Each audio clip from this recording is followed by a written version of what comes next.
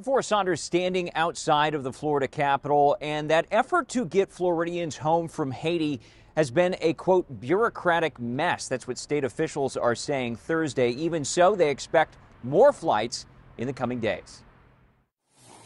As Haiti continues to crumble, warm embraces abundant Wednesday night. A Florida rescue flight landing in Sanford, returning 14 Floridians home. It was the first touchdown of the state's ongoing effort to bring about 400 residents back from the beleaguered foreign nation. Up to 8 more flights are planned, state officials say, but it's been slow going to date. We're trying to move the bureaucratic mess, but it's a real thing. It is a very real thing. State Emergency Management Director Kevin Guthrie is helping coordinate the rescue flights, which he says are being hampered.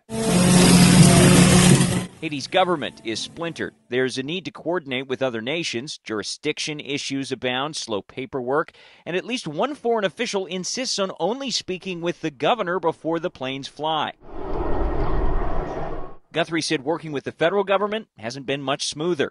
Immigration checks and diplomatic clearances slowing the process. We actually had faster success moving people from 5,000 miles away in Israel than we are 500 miles away in Haiti.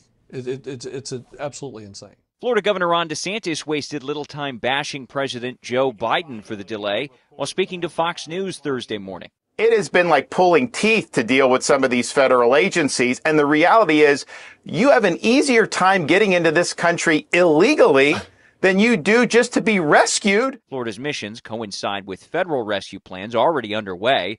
Authorities say the U.S. State Department is working on at least 2 flights to bring around 300 Americans home.